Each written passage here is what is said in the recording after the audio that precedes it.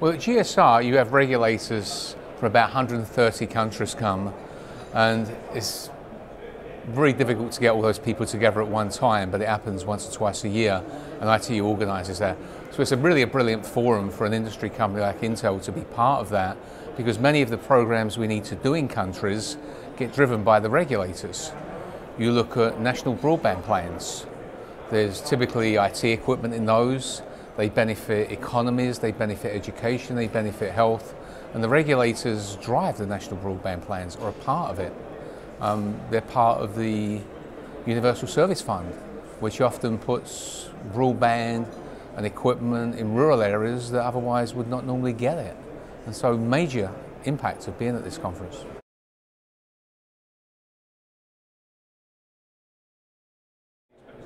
I think the future's moving quicker than any of us would have anticipated. It's very much like the cell phone and how they went from 2 billion to 6 or 7 billion.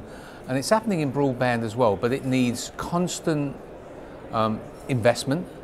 It needs constant people putting programs together, and it needs diligence to make sure they're reaching the right people. And I think it's moving quickly. Technology is moving at an incredible pace.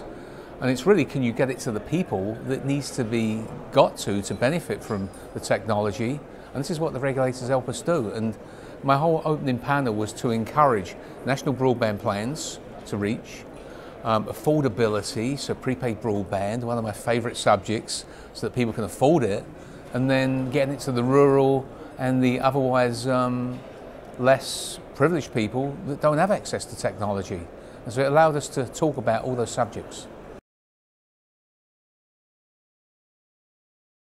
I think the key areas are reaching the people that just don't benefit or have access to the internet.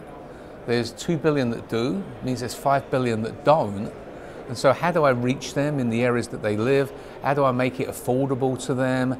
How do I give them the benefits that would give them the reason to want the technology and use it? So how do I benefit their businesses, their education, their healthcare, their social interactions?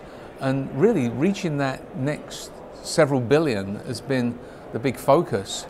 And I don't think it's a technology impossibility, it's just doing it and focusing it with real programs across countries to make a difference. And that takes time, that takes effort, that takes cooperation, it takes leadership. All of those happen here.